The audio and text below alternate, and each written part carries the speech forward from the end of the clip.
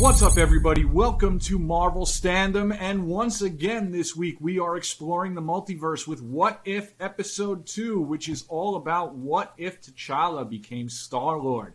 With me for all time and always, I have Den of Geek News and Features editor Kirsten Howard and Den of Geek TV editors Katie Burt and Alec Bajalid.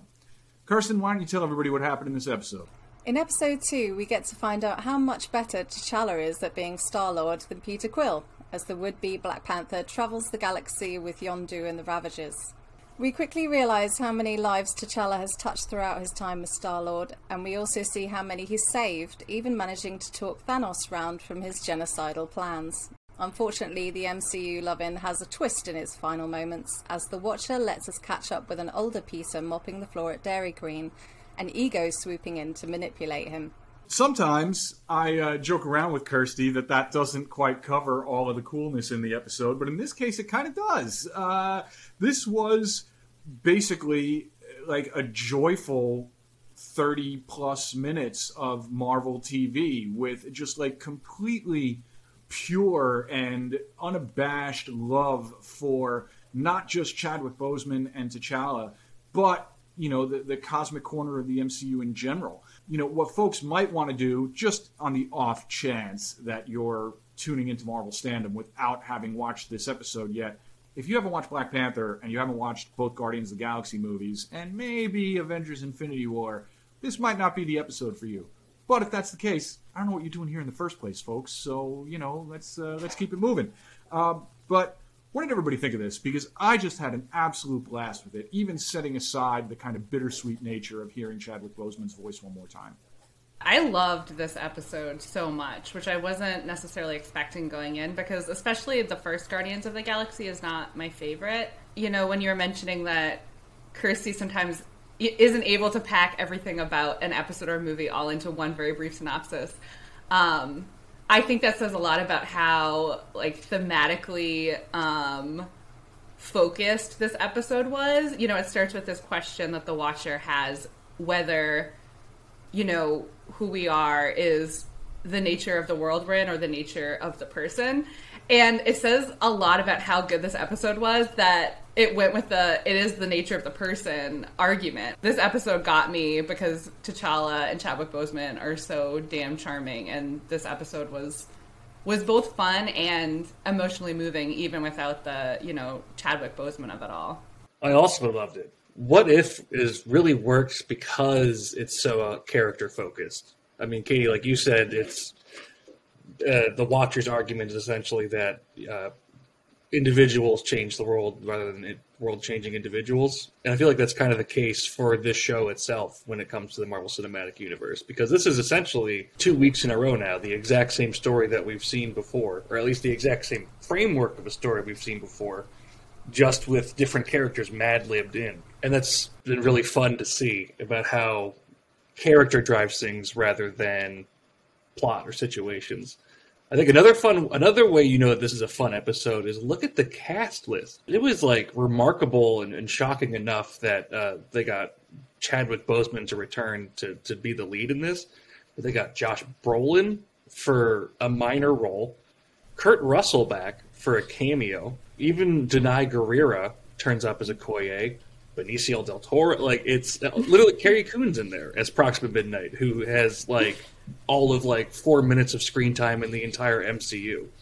I just think that's indicative of the fact that A, Marvel has either decided to start paying a lot better, or B, everybody knows that this was a really fun idea and wanted to be involved. Maybe a combination of the two. Yeah, or a little bit of column A, column B. Oh yeah, there were so many great character moments in this episode. I've got to say my favourite was perhaps Nebula. They took her from sort of a broken, deadly assassin to a kind of old-timey dame. She was like a blue Jessica Rabbit. She sauntered in with her and, hey, cha-cha. I just really loved that whole thing. I found it delightful. I couldn't believe just how hard they leaned into this. Like, the idea that this would be so different. You know, like, it's not just a matter of, okay, you take T'Challa out of Wakanda, and then, you know, his life is going to follow a certain kind of path with the Ravagers. but instead he is like a better Star-Lord than Peter Quill ever was. You know, he's almost like a sports superstar, or like a celebrity, or an influencer or something, you know? And I guess, like, if you wanted to nitpick this, like, the one thing that you could kind of say is, like, you know, would Yondu's whole outlook really have been that different? You know what I mean? Is a convincing argument really enough to turn Thanos away from the path of genocide? Sure, like, we could probably make a fuss about that, but, like, why would you when something is just so inherently about, you know, the potential goodness in everybody? Having watched it twice now, it just puts you in a good mood. It works on that level of this kind of literally a charming what if, which is what we're supposed to be doing here.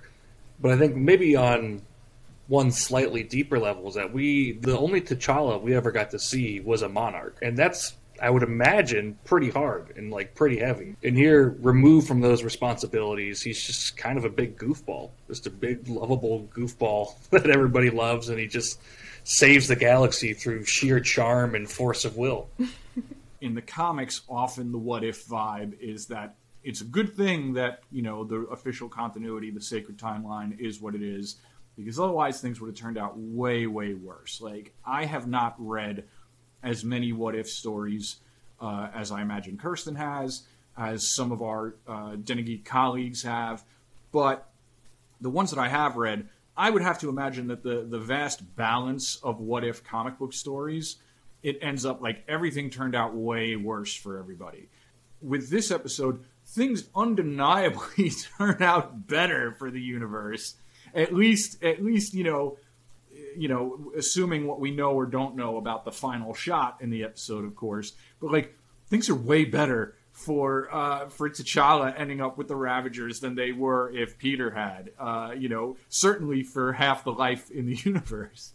I feel like it tells us that Peter Quill, as shit as he is, needed to be Star-Lord, because otherwise Ego would have carried on with his plans and completely won and done as much damage, maybe more, as Thanos. Yeah, I totally agree. It goes back to that argument of, like, if you would go back in time, would you kill baby Hitler? And everybody just says, like, obviously, I'll kill that infant. Sure, why not? But you don't know if that's going to lead to a timeline with, like, a mecha Hitler or something. Are you comparing Peter Quill with Hitler? Yes. We don't know what the effect of the causes we take. Like, and I do think that's what the episode's communicating at the end there. Where, like, things were way better with T'Challa as Star-Lord. Like, wars were averted. Genocides were stopped. Thanos was a nice guy. But if Peter hadn't have been around in that role, it would have led to the ultimate death of everybody in the universe via Ego. This isn't really like an Easter eggy kind of episode, and I feel like that's kind of going to be the case throughout these shows. Like, there's going to be tons of callbacks to the movies.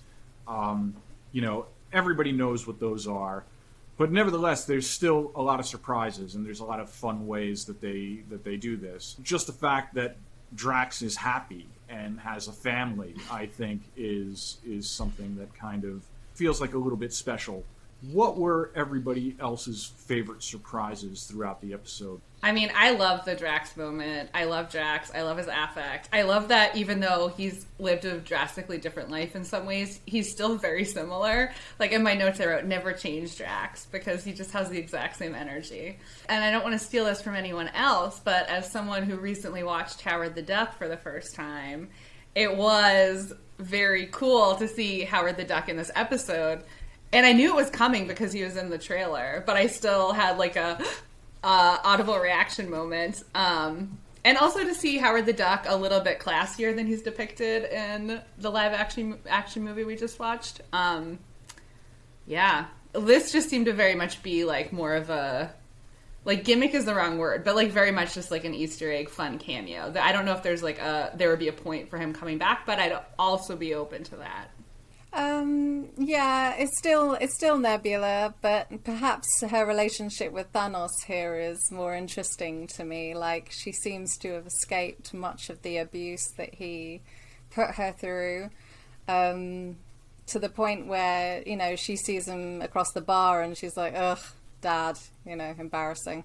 But rather than Dad, you know, of course, anything you say, you know. Yeah, I think it's still Nebula. I have to just echo Katie's sentiments about Howard here, but I am, you know, a Howard stan since childhood, and this is very much the closest I feel we've gotten to Howard's personality in the original Steve Gerber comics. Like, yeah, he's a little bit even classier than I feel that he was depicted in those comics, but the underlying anxiety and depression of the character that has never really been properly translated to other mediums is kind of there. I am 100% now on the campaign trail to make Howard the Duck the MCU's like next animated series. The only way Howard can be done properly is in animation, and I hope there's enough of a response from fans that this kind of pushes them to make something like that happen. Please look forward to our spin-off show, Howard Standom. Howard Standom is coming, if I have anything to say about it. Yes. Do it for Mike. Question for the entire crowd. Did they use all of the embers of Genesis in their escape, or do they have some left? Because it seems like they had a plan for those, and then they just kind of used them to escape. Maybe it doesn't really matter, but I'm like, those seem pretty powerful. Not that I am not for saving your found family, but I have to imagine they used them all, because we do get that shot of nowhere, you know, like the skull was growing moss like a chia pet, like a giant cosmic celestial chia pet. So I think that's probably sorry, starving planet. Yeah, like they probably just had enough for one planet-sized thing. That's my guess.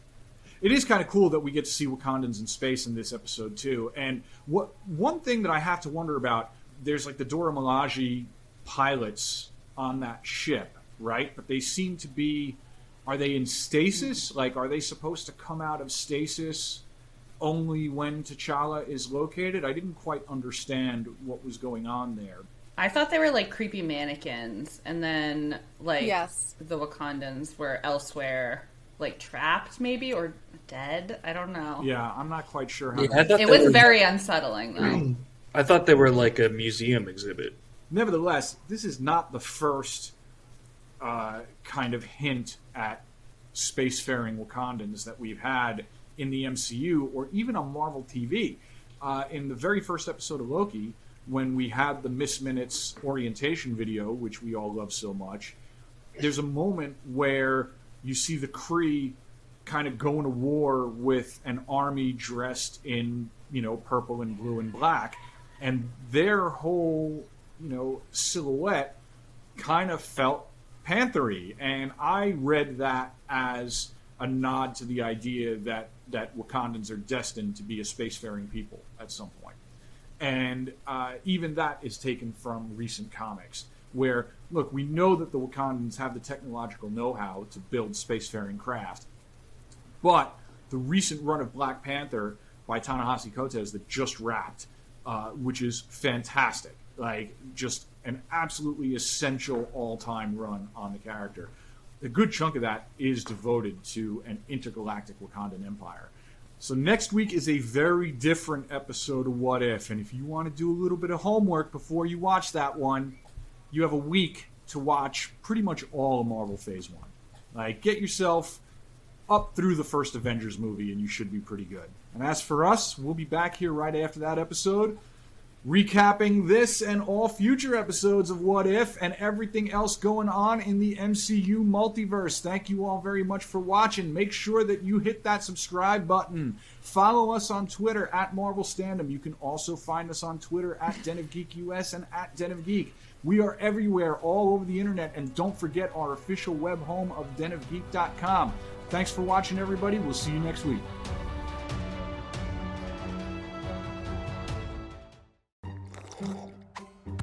You know what they say, when you're out of luck, always go duck. I'm pretty sure no one says that. Oh, they say it. Really? Totally.